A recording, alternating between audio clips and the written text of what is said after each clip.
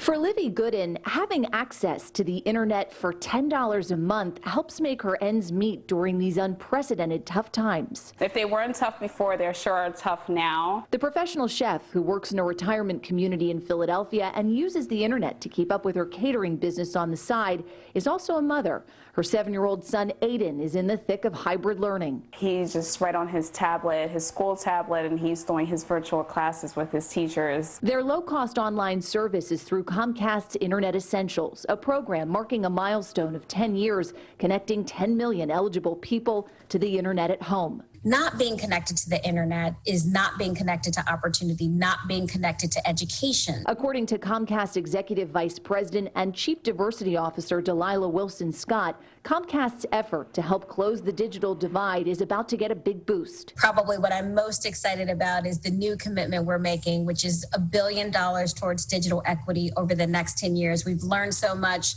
thanks to our partners and our communities. Digital skills are crucial not only for school, but for work. Preparing people for the future of work is one of the key pieces we want to bring to life through this commitment. Livy Gooden is grateful for the investment. We can't do without our computers now. It's essential.